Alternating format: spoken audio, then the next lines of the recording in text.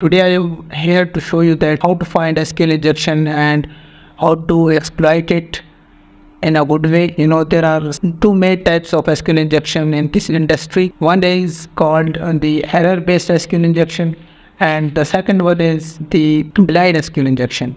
If you don't know about what is blind SQL injection and what is error-based SQL injection, you just have to know to this awesome lab which is Blind SQL Injection, and there is also a couple of labs of SQL injection vulnerability which is simulated by the Portswinger Academy.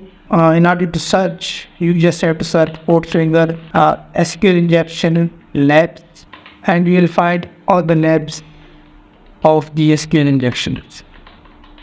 Right?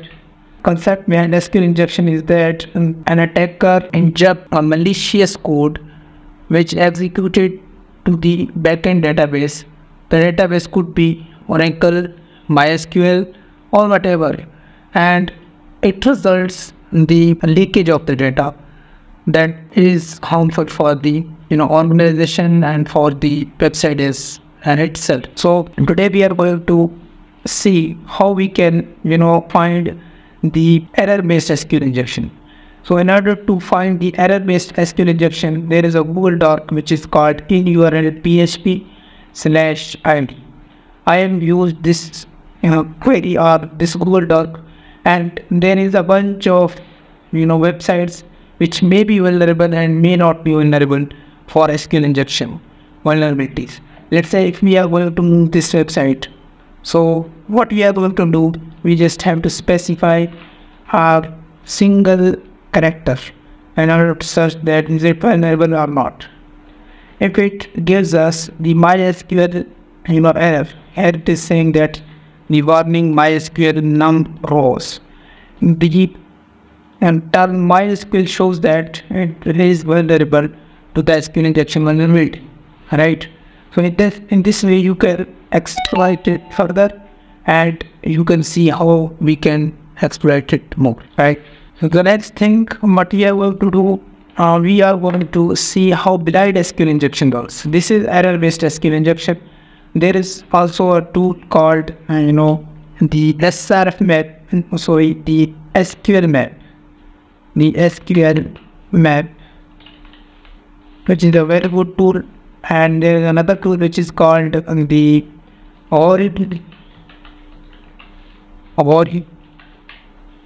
and let's say we are going to install this tool as well, and install this tool as well in order to exploit the SQL injection vulnerability, right?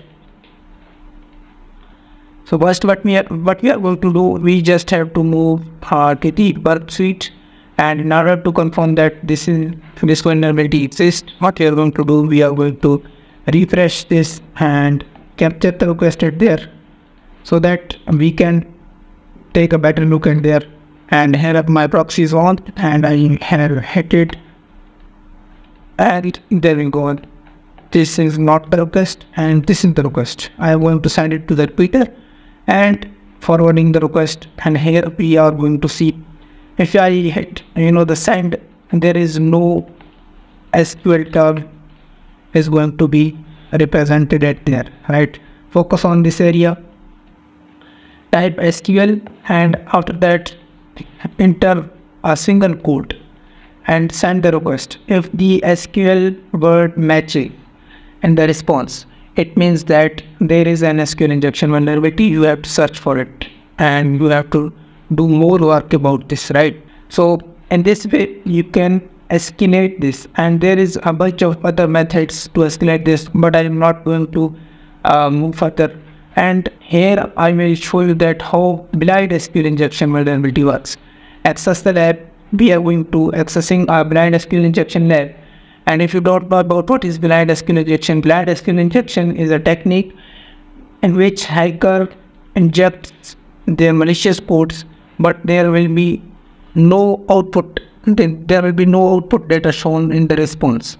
In that way, the attacker will find a way in order to extract the data by tools like SQL map. Now what we are going to see, we are going to access the lab, and after that we will try to perform the lab and solve this and see how blind SQL injection vulnerability you can detect and you can exploit it further, right? This is our main agenda. I will try my best to give you a good understanding how we can exploit this vulnerability. Now here you can see there is a bunch of options in this step. What we are going to do, we just have to click all of them one by one. Before that, I am going to capture the proxy, capture the traffic by proxy, and hit intercept is on. And after that, click clothing, shoes and accessories, and whatever you want to click, it doesn't matter. So set this to repeater. This was the not, and this was the request. Send this to the repeater, and after that send it again to the repeater. Here you will try each and every the parameters in order to search which parameter is vulnerable for the time-based SQL injection, right? So in order to confirm that, what we are going to do, we are going to try first tracking ID cookie, which may be vulnerable for the SQL injection vulnerability. So now what we are going to do, we are just going to send it to the intruder. Add here, clear this and select this, and after that hit add and go to the resource pool, and you have to create a resource pool, custom resource pool, which is this. If you don't know how to create it, you just have to come here. Here you can type my own or whatever, my own pool, and after that you will set the delay between the request. There should be some sort of delay, like if I am going to give all of these payloads, if I am going to give all of these payloads, these will try to make sleep the database, right? If the database is going to respond after 5 seconds, so the other request will not get executed after 5 seconds, right? So first what we are going to do, first we will send the request and we will wait if it is sleeping 5 seconds. If the database is sleeping for the 5 seconds, we will take a break, and after that we will try to send the next request, right? In order to confirm that our attack is working properly. So here I have set the delay between the request is 606, means 606 milliseconds should be delayed with each request. And after that, here I have already a custom resource one. Now what I am going to do, I am going to move to the payload section, and here I will paste all the payloads, right? And make sure this URL encoded, these characters should be enabled.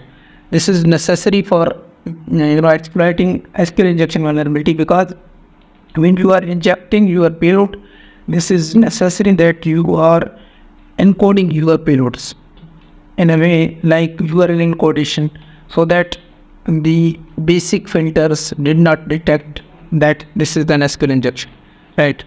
There are some sort of filtration if you not URL encode these things, right?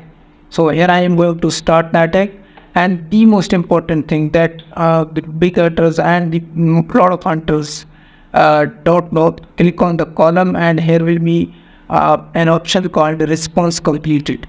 This will show you the time, how many seconds your response has been returned. How many seconds it has taken to return a response, right? So here it is. Here you can see that there is 220, and there is a bunch of responses, but we are interested in 5,000 response, right? Because in every payload we have used the sleep file. If it executes, then it will make sure that there is a delay of 5 seconds, right? 5 seconds and 5,000 milliseconds. If it happens, it means that's vulnerable. Otherwise, we have to craft our payloads.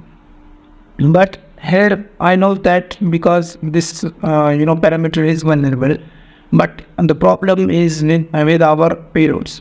So in order to do that, what we are going to do, we are just going to take the payload of the actual lab, which is this one, and here in this payload, you will see that there is, here you can see there is a sleep command of 10 seconds. 10 seconds means it will sleep for the 10,000 millisecond, right? If it successfully sleep for 10,000 millisecond, then we are able to execute this command success. Then this is vulnerable for the blind SQL injection. Now I am going to include this as well in the payload list so that this can be executed again. Now I am going to start it again, and here I am going to select again the column option and a response completed, and here you can see this is showing us the responses so that we can make the backend server sleep for the 10,000 millisecond or 10 seconds. If we have successfully executed, the response completed would be 10,000 millisecond. It means that we have successfully launched our attack.